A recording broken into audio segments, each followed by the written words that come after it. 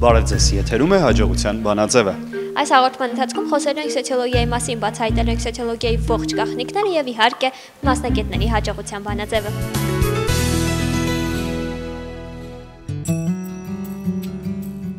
Սոցիոլոգիա բառը թարգմանաբար նշանակում է գիտություն հասարակության, մարդկանց շփումների եւ փոխհարաբերությունների մասին։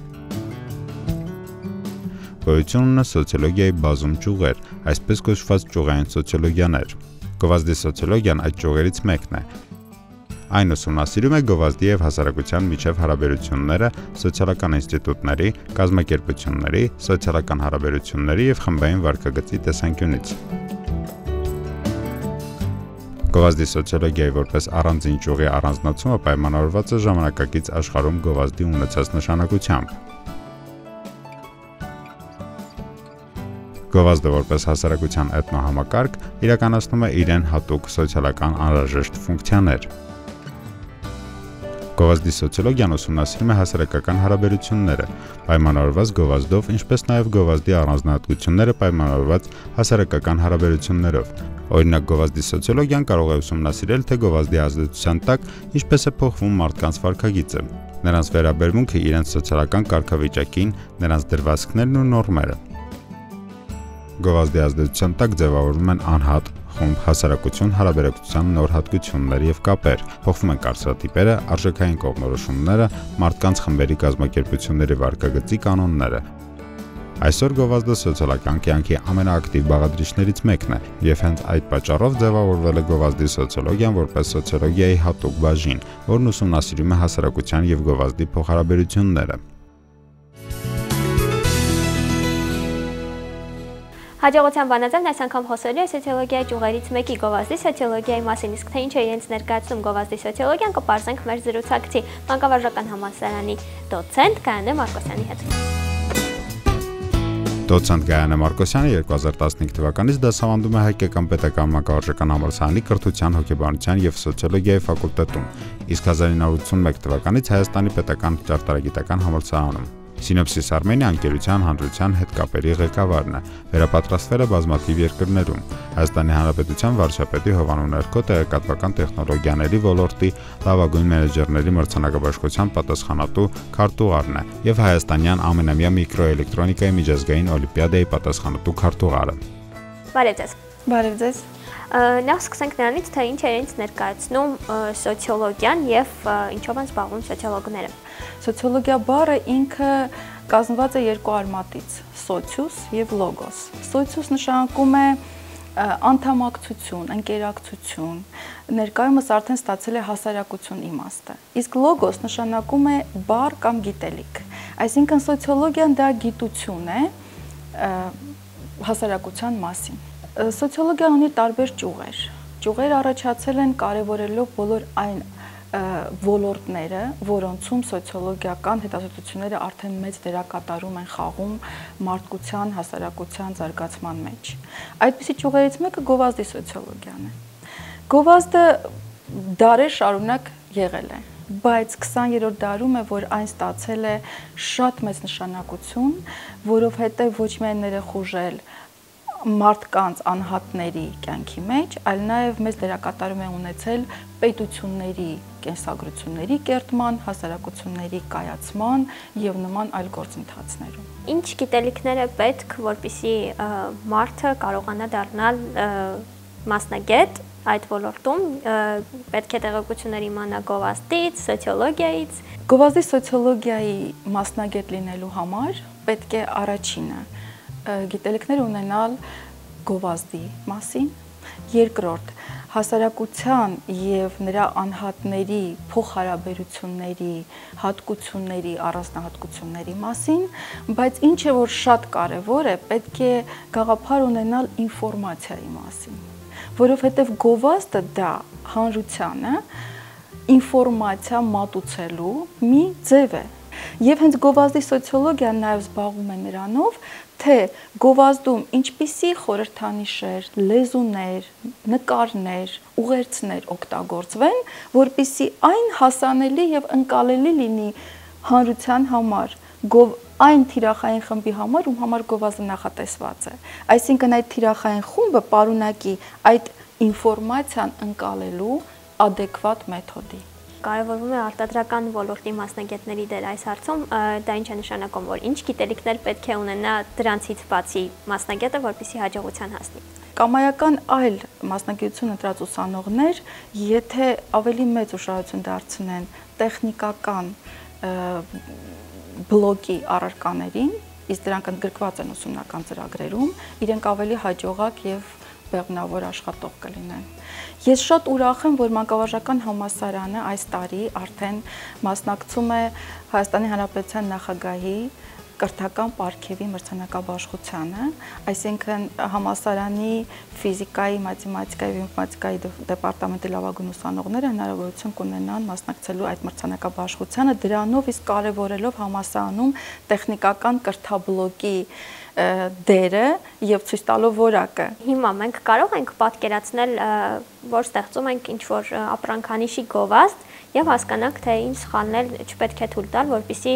որպես սոցիոլոգ արդեն իմանալ, որ օրինակ այս արտահայտությունը կամ այս երևույթը կարողանա խանգարել մարդկանց։ Կամայական արտադրանքի անուն ասեք կամ տեսակ եւ դրա վրա մենք փորձենք մի վարժություն անել։ Եկեք հեռախոս պատկերացնենք։ Հեռախոս։ Վերցնենք երկու օրինակ այդ դեպքում՝ հեռախոս եւ որևէ սննդի տեսակ։ Եկեք գրենք, որպեսզի գրենք։ Ենթադրենք մենք ուզում ենք գովազդել հեռախոսը, հիպոթետիկ մի հեռախոս եմ նկարում, եւ ենթադրենք ինչ որ թթվասերի մի նոր տեսակ,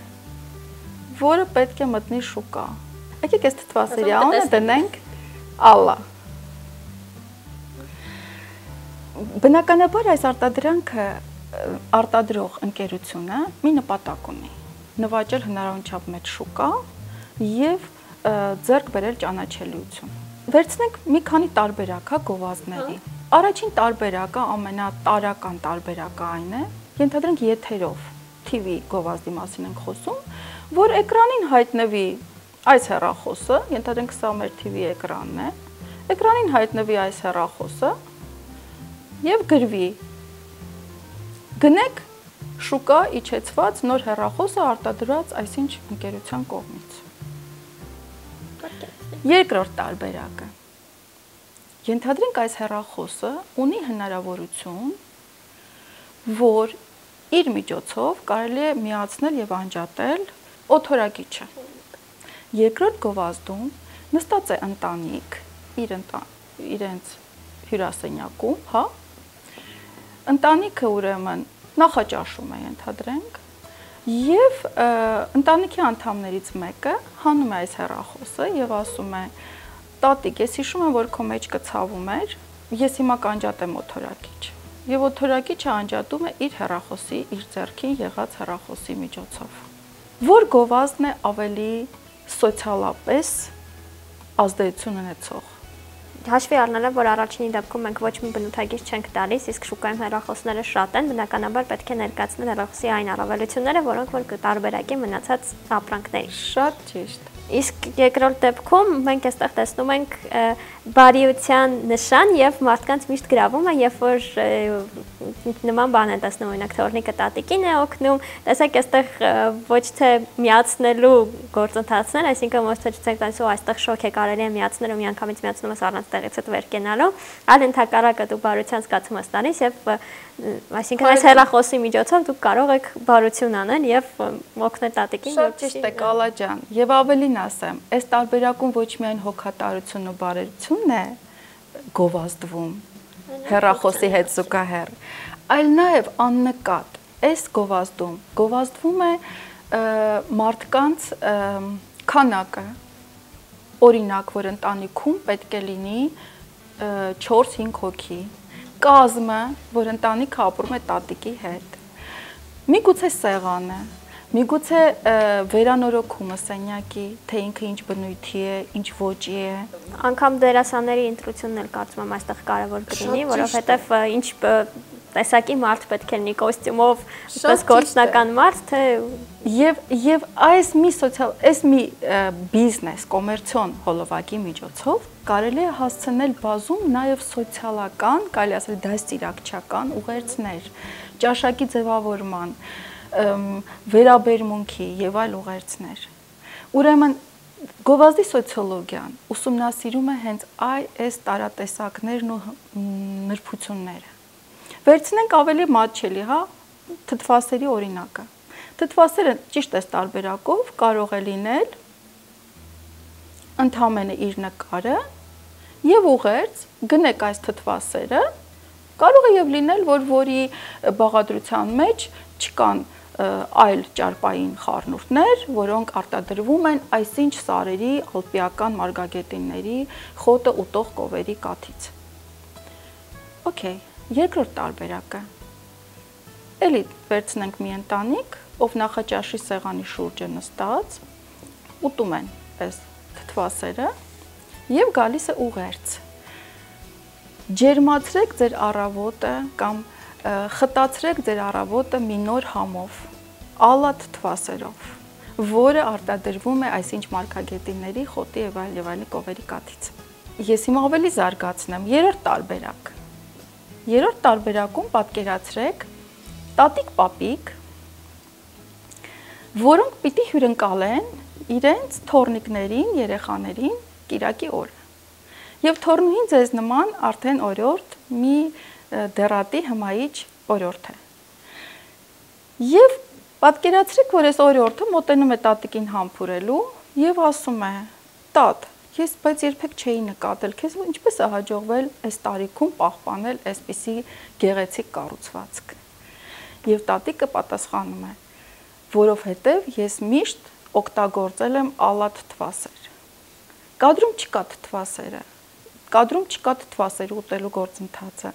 բայց հնչում է ուղերձը ալա թթվասերի մասին, արդեն սոցիումին, հանրությանը ցույց տալով, որ դու ոչ միայն քո նախաճաշը խտացնում ես մի նոր գույնով ու համով, այլ դու նաև տարիներ հետո ապահովում ես առողջություն եւ գեղեցիկ կազմվածք։ Հարց. Երրորդ տարբերակի հետ կապված մենք առհասարակ ցույց չենք տալիս թթվասերը անգամ հետո վերջում լոգոյով ինչ որ կերպ ցույց ենք տալիս, որովհետև այդ սիմվոլը պետք է տպվի մարդկանց հիշողության մեջ։ Անցնենք մի փոքր գովազդի մեկ այլ տեսակի, սոցիալական գովազդի, որը որ կարծում եմ այս դեպքում ավելի կարևոր է եւ ավելի օգտակար է սոցիոլոգների համար, ինչ ընդհանրություններ կան։ Պատկերացրեք սոցիոլոգիայի աշխատանքը ինչքան է հեշտանում, երբ իր աշխատանքին զուգահեռ փողոցներում, պաստառների վրա, եթերում, ռադիոյում հնչում են, երևում են, հայտնվում են գովազդներ, որոնք գովազդում են, ինչքան կարևոր է լինել բարի, հոգատար, հարգալից, գնահատող, երախտապարտ։ Սրանք արտահայտություններ են, որոնք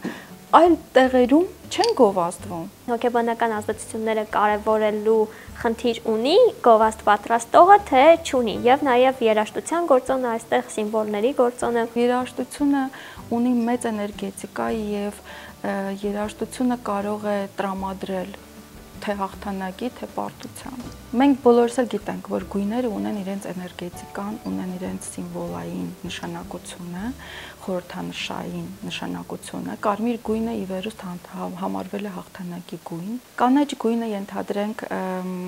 խորհրդանշում է կյանքը, բնությունը։ Ես օրինակ ինձ հետ բերել եմ Օստին քաղաքից ձեռք բերված մի մագնիս սառնարանի համար։ Թվում է թե պարզագույն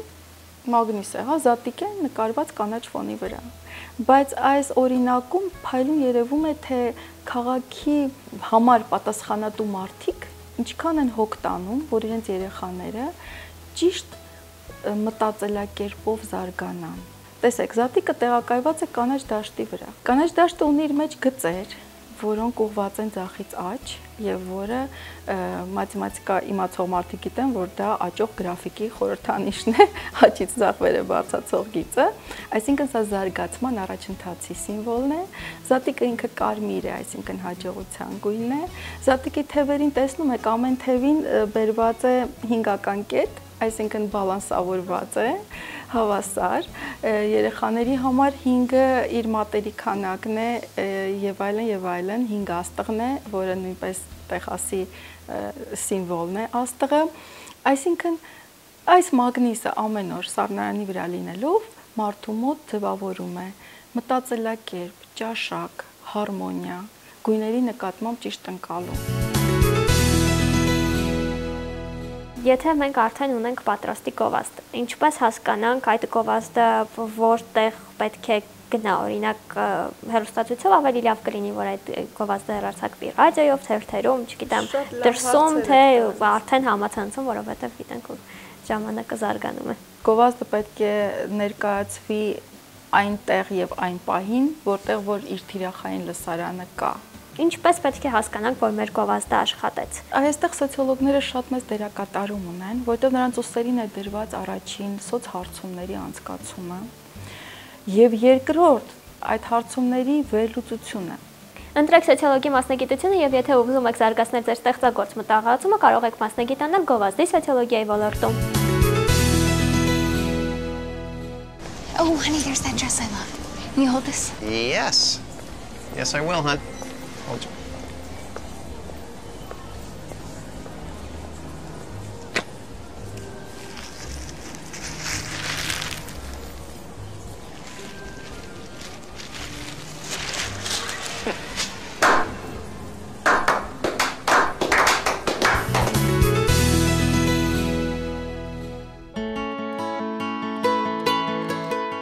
Արփի Մխյանը ավարտել է մանկավարժական համալսարանի կրթության, հոգեբանության եւ սոցիոլոգիայի ֆակուլտետի մանկավարժություն եւ սոցիոլոգիա բաժինը։ Զուգահեռաբար սովորել է մասնագիտական աճի դպրոցում։ Շարունակական պրակտիկայի շրջանակներում գերազանց առաջադիմություն ցուցաբերելու արդյունքում աշխատանքի անցել APSC քաղաքական եւ սոցիալական խորհրդատվությունների ինստիտուտում որպես ստացված ինֆորմացիայի տրամաբանական վերլուծության մասնագետ։ Այժմ սովորում է կրթության, հոգեբանության եւ սոցիոլոգիայի ֆակուլտետի սոցիոլոգիա մասնագիտության մագիստրատուրայի երկրորդ կուրսում եւ աշխատում է սոցիոլոգիայի եւ սոցիալական աշխատանքի ամբիոնում որպես մասնագետ։ Արփիկ, ասես քո կարծիքով ինչ է անհրաժեշտ, որպեսզի դառնալ լավ մասնագետ։ Լավ մասնագետ, լավ սոցիոլոգ դառնալու համար պետք է մշտապես հետևել եւ երբևէ չխախտել մասնագիտական էթիկայի կանոնները, այսինքն տիրապետել դրանց եւ հենց այդպես էլ ընթանալ առաջ։ Հարցազրույցավարը ինքը պետք է իմանա իր առջև դրված բոլոր խնդիրները, հետագայում կոդավորողները, մուտքագրողները եւ այլն։ Յուրաքանչյուր գործոն պետք է ճիշտ իրականացվի եւ ճիշտ իրականացվի լավ մասնագետի կողմից։ Մասնագիտությունը ինքը իրենից ներկայացնում է կարծես թե թվեր, հա, տոկոսներ։ Ուրիշ ինչ հետաքրքրություն ունի, իր մեջ ինչ հետաքրքրություն է պարունակում այս մասնագիտությունը։ Շատ թյուր կարծիք է, որ թվերի մեջ է միայն սոցիոլոգիան, միայն թվային ինֆորմացիա պետք է դրանով ստանանք, ոչ, իրականում թիվը մեզ ոչինչ չի տալիս։ Մեզ ամենից առաջինը պետք է բովանդակային կողմը, որի միջոցով մենք կարողանում ենք խնդիրները դուրս բերել եւ դրանով ներկայացնել որոշակի առաջարկներ մեր խնդիրները լուծելու համար։ Հետևաբար սոցիոլոգիական հետազոտություններն իրականացվում են որակական եւ քանակական հետազոտությունների տեսքով, այսինքն տվյալ բառագայում մենք կարող ենք քանակական ինֆորմացիա ստանում ենք, բայց այդ ամենը յուրաքանչյուր թիվ իր բովանդակային կողմը ունի։ Մենք այդ ամենով ներկայացնում ենք մեր խնդիրը, խնդիրը եւ առաջարկում լուծումներ։ Մասնագիտական նվաճումներ կամ ձեռքբերումներ ունես ընդհանրապես գրանցած։ Փոքրիկ, բայց ունեմ։ Տվյալ պարագայում մասնագիտական նվաճում կլիներ ինձ համար այն, որ ես նաև կարողանայի շարունակել զուգահեռաբար աշխատել սոցիոլոգիական կազմակերպությունում, բայց Համենայն դեպս բուհի ղեկավարություն է, այսպես ասեմ, հա, իմ առաջադիմությունը գնահատելու արդյունքում ես այժմ աշխատում եմ սոցիոլոգիայի եւ սոցիալական աշխատանքի ամբիոնում, որպես ամբիոնի մասնագետ, դա ինձ համար իրապես մեծ ձեռքբերում է, որովհետեւ ես շարունակում եմ շփում ունենալ եւ իմ շատ սիրելի դասախոսների եւ այն ղեկավար կազմի հետ, որոնց երբևէ չեմ ճանաչել, բայց հիմա պատիվ ունեմ նրանց հետ ճանաչելու եւ նրանց հետ աշխատելու համար։ Իսկ մինչ այդ ես սոցիոլոգիական կազմակերպություններից մեկում էի աշխատում, շնորհիվ մանկավարժական համալսարանի կողմից իրականացած պրակտիկայի, այսինքն պրակտիկայի շրջանակներում այնտեղ ներկայացրի իմ ներուժ, ուժերը, հա, ներուժը եւ այդպես շարունակեցի այնտեղ աշխատել։ Դա ինձ համար իրապես մեծ ձեռքբերում էր։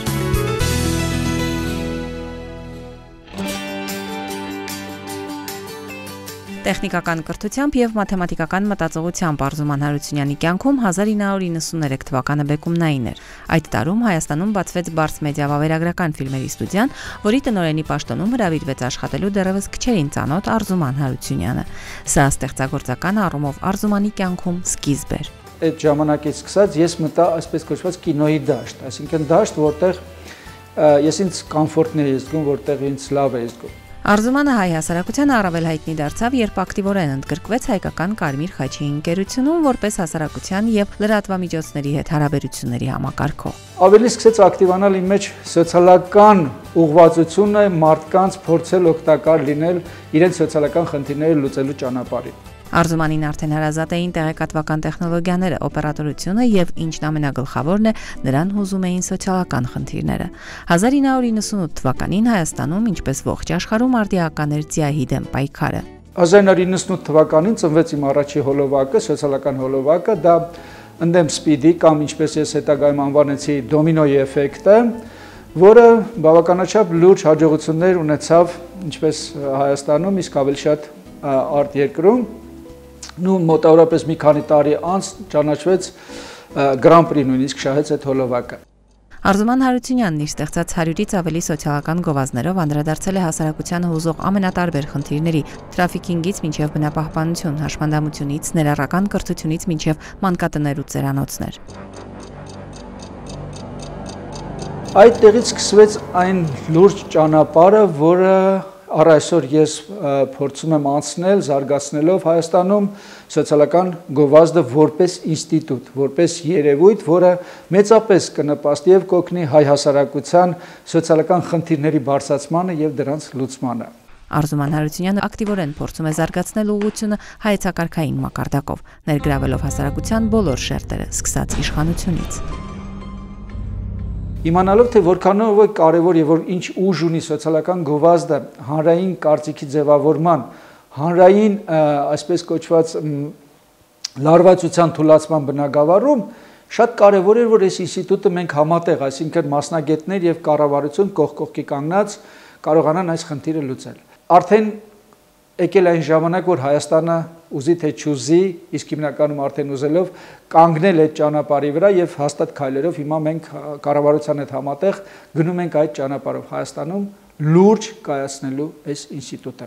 Թեև այսօր հայկական շուկայում սոցիալական գովազդն առանձնապես չի գնահատվում, բայց Արզումանն արդեն տեսնում է ուղղության զարգացման իրական հեռանկարներ։ Արդեն այնպիսի մի մակարդակի ենք հասել, կոպիտ ասած կարմիր գիծը մենք արդեն անցել ենք։ Արդեն ժամանակն է, որ այդ կարմիր գծից մենք սկսենք կամաց-կամաց այս լարվածությունները իջեցնել եւ ամենակարևորը տալ են առաջարկները սոցիալական գովազդի միջոցով, որոնք կլուծեն այս կամ այն սոցիալական խնդիրը։ Սոցիալական գովազդը պահանջում է շատ նուրբ մոտեցում, ինչպես թեմայի ընտրության, դրա ներկայացման, այնպես էլ լուծումների առումով։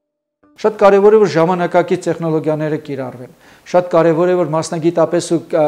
պատրաստելիս անպայման ներգրավեն մասնագետներ։ Դրանք կլինեն սոցիոլոգներ, դրանք կլինեն հոգեբաններ, դրանք կլինեն գովազդի պատրաստողներ, կլինեն մի խոսքով այն բոլոր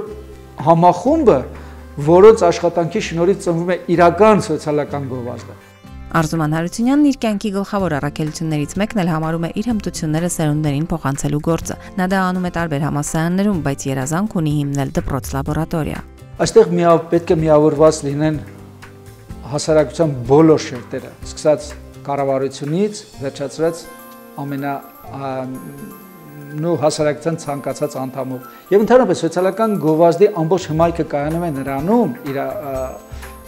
ամենամեծ նվաճումը նա է, որ նա ոչ միայն քո խնդիրն է բարձրացնում, հանրային այս կամ այն խնդիրն է բարձրացնում, նաև ինքը անպայման առաջարկում է տվյալ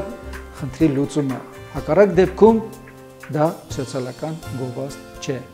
Արզուման Հարությունյանն իրեն կհամարի հաջողակ, եթե հասնի իր գլխավոր նպատակի իրականացմանը, իսկ առայժմ նա ավելի հաջողակ է արտերկրում։ Մի շարք միջազգային փառատոների ժյուրիի անդամ, տարբեր հեղինակավոր մրցանակների դափնեկիրը իր հաջողության հիմքում տեսնում է սերը մասնագիտության հանդեպ։ Եթե դու չսիրեցիր այն ինչով դու զբաղված ես կամ ուզում ես զբաղվել,